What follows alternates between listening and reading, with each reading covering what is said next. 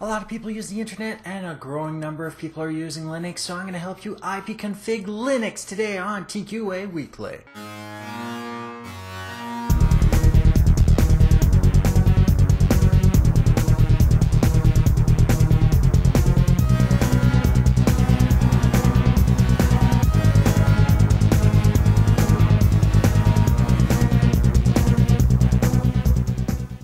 Welcome to TQA Weekly.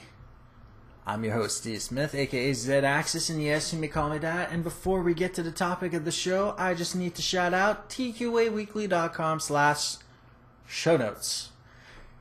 If you've got questions about content in my shows, this is the page you need to go, and I've been working a whole week on the code that makes this run. You now select the topic you want at the bottom of the page if you want to refine the list of episodes. So if you want to learn about Linux, you've got Linux. Want to learn about the Linux terminal? I've got that down there too. Windows, Mac, how to code, how to challenge me, anything you want, any episode you need, it is all selectable, definable, refinable. All at the bottom of that page. So that was tqaweekly.com/show notes. That will bring you straight to the right page. As for today, a lot of people use the internet. Yeah, I know. Dead giveaway. You're watching me on the internet. I'm pretty sure about that. A lot of people are going to Linux and Linux-like products. Don't believe me? Look at the Macintosh for a minute. And there's a lot of things we used to do in Windows that was fairly easy. You know, open up the DOS prompt, start IP configuring, checking out our hardware for a network, go into DOS and check out the netstat to see what's connecting to our computer.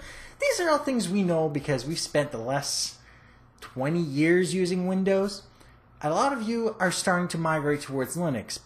Why? Customizable, open source, free, probably. So this episode is dedicated to that. How do we IP config Linux? And obviously that's not the actual command you're going to use in Linux, but I've got a demo for you, so let's get to it. In order to access the terminal, as usual, Control-Alt-T by default loads in most Linuxes the terminal. I'll just open up this window because some of these commands will give off a lot of output. So the first command we're going to be analyzing today is the ARP command. This command allows us to verify the connectivity and status of network adapters. It tells you the type of hardware, the address of the hardware, and the interface address. So that is ARP. As you can see, the address on my current card connects to 192.168.0.1. That's where it's connecting to. Its hardware type is Ethernet, and its interface address is ETH0, which will be important later. The second command I find useful is the netstat command, and is also available in Windows. It allows you to see the active connections that have or are being made. It will echo a long list of information. You can optionally use other parts of commands to get it to do various things. So let's just start off with the basic command. Netstat, just like you would write in the DOS prompt in Windows. Gives you a lot of information. Unlike Windows though, it doesn't give you the IPs unless you specifically ask for it. Now, this is a lot of information. If you use the netstat space pipe space again head command, it only gives you the header, which is more important than the rest of the information unless you're actually looking for an IP address, in which case, why? Now, if your connections fail, and don't say it can't, because it can't. In Windows, you do with some sort of bizarre thing and it would just reconnect, or it would reconnect all by itself. Linux, normally it will reconnect by itself, but let's say it doesn't. There's a command to restart. So in the terminal, you would type in sudo, which is requesting root command for those who don't remember, slash, that's the backslash, etc, etc, backslash again, init.d, backslash again, networking, restart.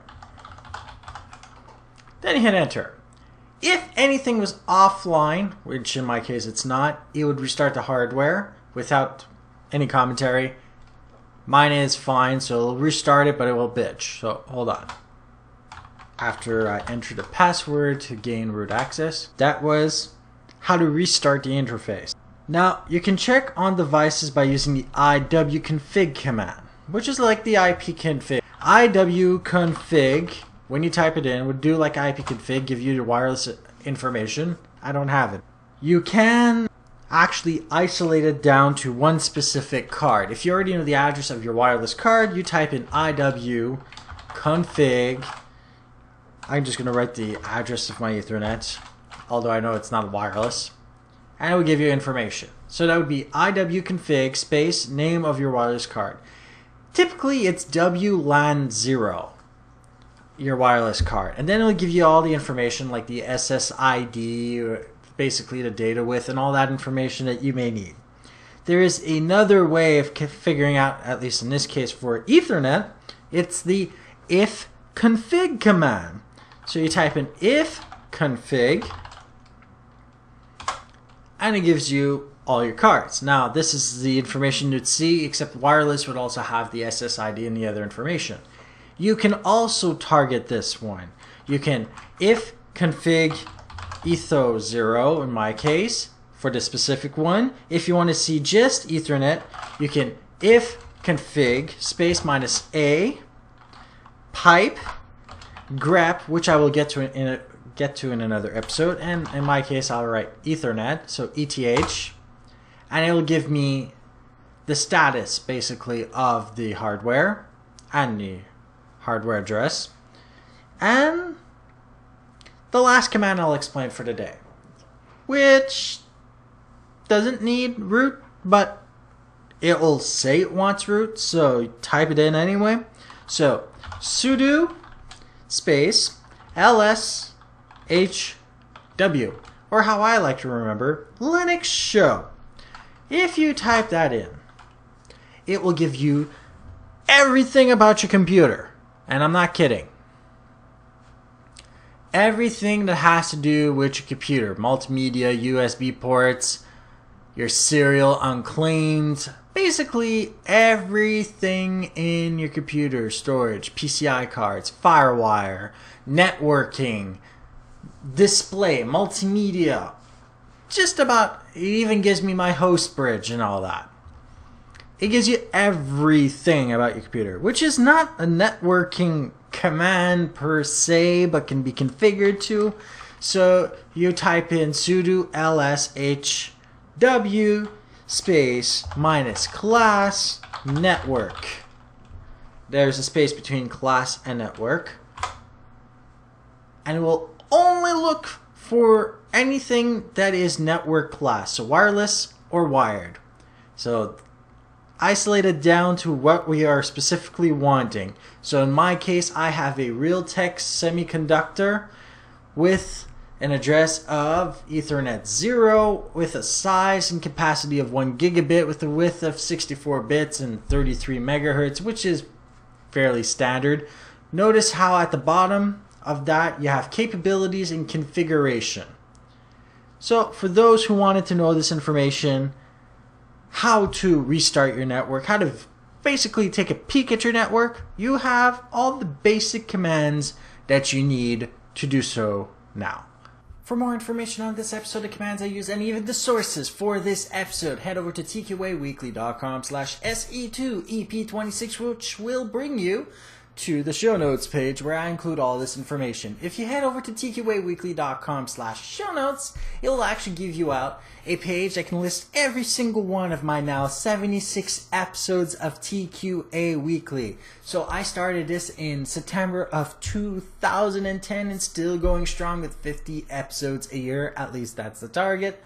Next week, we'll be analyzing CSS 101. I'm going to be explaining the difference between ID and class, insert joke here, why the div tag won over the layer tag, yay, Netscape is dead, and why external style sheets are better than internal style sheets. Obviously, I'll explain that one next week. Remember to like, share, and subscribe to TQA Weekly. For more information like our show notes, how to join our mailing list, get your own TQA Weekly branded gear and apparel, or even that gag gear stuff that I'm actually making right now, our Android application, or anything else, head over to tqaweekly.com. Stay safe and online. Have a great day.